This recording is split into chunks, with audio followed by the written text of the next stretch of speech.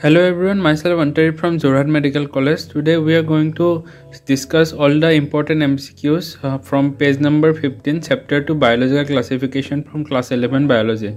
Now starting with dinoflagellates, the very first important MCQ can be from their habitat, that is marine and photosynthetic.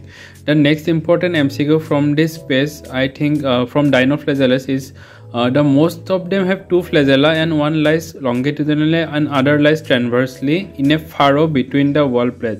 From each word of this sentence can be an MCQ like one lies longitudinally, other lies transversely in a furrow in between the wall plates. So you have to be very clear about this sentence.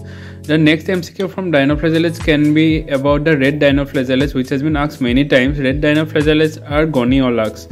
This has been asked many times, and these red dinoflagellates, due to their rapid multiplication, make the sea appear red. This MCQ has also been asked many times. Now coming to the euglenoids, very first MCQ can be they belong to freshwater and stagnant water. About this habitat, it has been asked many times, and do not get confused between other classes and the euglenoids. Now one more important MCQ and which has been asked many times is about the cell wall of the euglenoids. That is, euglenoids instead of a cell wall, they do not have a cell wall, but they have a protein rich layer. Protein rich, you have to remember this, and protein rich layer called pellicle. Pellicle, you have to remember, it has been asked many times, which make the body flexible. The function of the pellicle has been asked also.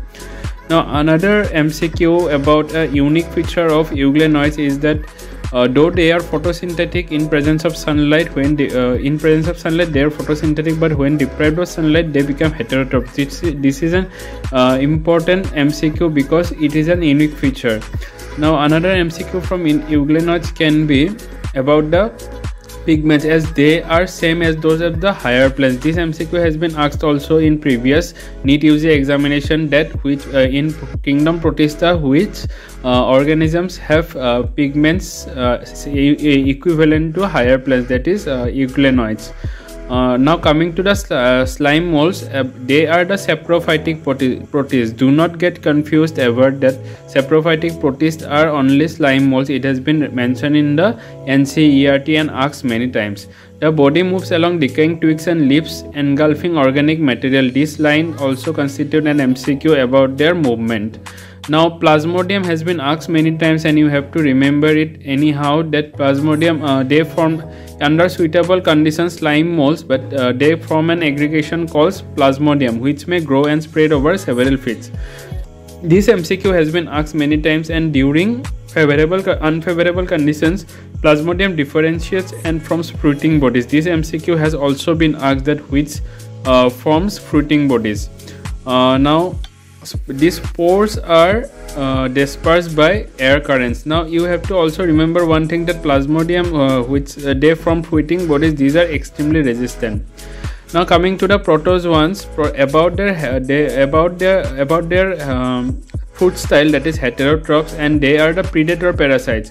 This MCQ has been asked many times, that which in the kingdom Protista are predators. That protozoans are the predator parasites. You have to be very clear. Now coming to the major groups of protozoans, first group the amoeboid protozoan, and they live in freshwater, seawater and moist soil. You have to remember their habitat. Other groups of protozoans will be discussed in our next video in page number 16. Meanwhile, one more important MCQ from this page is this image based MCQ can be framed to match column A with column B, or they will give you a picture and you have to identify that organism. So you have to be very clear about this picture based question. Thank you.